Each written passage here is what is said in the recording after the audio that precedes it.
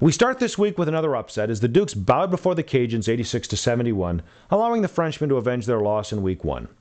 Dukes running backs Westbrook and Graham posted 35 points less than their projections, while the 4-5 Cajuns pulled another rabbit out of their hat. Milan, you'll get that fruitcake after all. The Kangaroos welcomed another woman into the house as Susie came calling with her special brand of football. With Peyton Manning scoring 24 points, Don hit it hard, posting a 106-44 victory. Once again, Susie left her best wide receiver and punter on the bench, depriving her team of 48 points.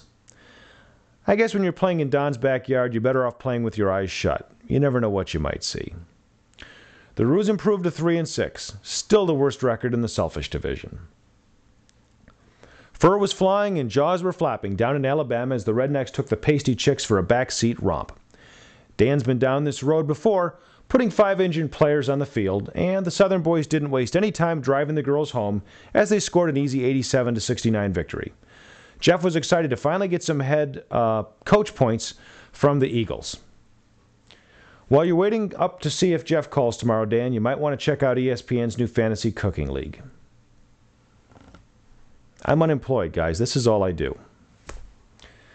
As we go to broadcast, Syrup eked out a narrow 108-107 victory over the Bellies. It's not often you can credit managing skill with a victory, but Jim left 44 points on his bench while Johnny D squeezed every available point above the line, leaving a mere 3 points off the field.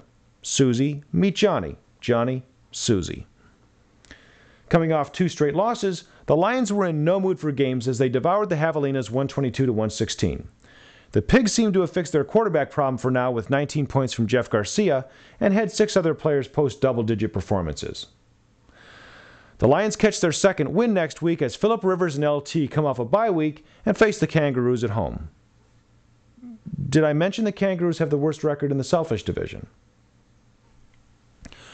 The Dogs quietly nipped the Wives 104-65. Adrian Peterson led the Canines with 19 points as the Dogs post their 3rd win in a row. The Wives were hampered with 5 bye-week players, but at 2-6-1, it's clear they'd be better off playing Are You Smarter Than Sarah Palin every weekend. There's 3 golden rules of football. A receiver's only as good as the guy chucking the ball at him. Punter loyalty never survives a bye week. And football and politics don't mix. But once every 4 years, that last rule can be broken with impunity. As the teams crossed the halfway mark last week, the presidential candidates visited their respective league leaders. The Rednecks farm team Birmingham Frogs presented John McCain with a good luck jersey at a hastily arranged ceremony.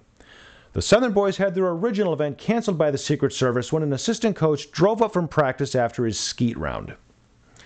The Rednecks now extend their lead to 2 games. 4 teams remain locked at 4-5, with the Kangaroos still in last place at 3-6. There's your graphic, Randy.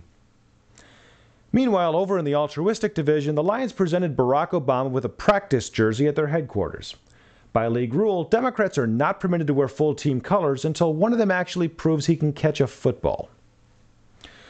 The Lions cemented their lead atop the division, maintaining a 1-game lead over the Dogs.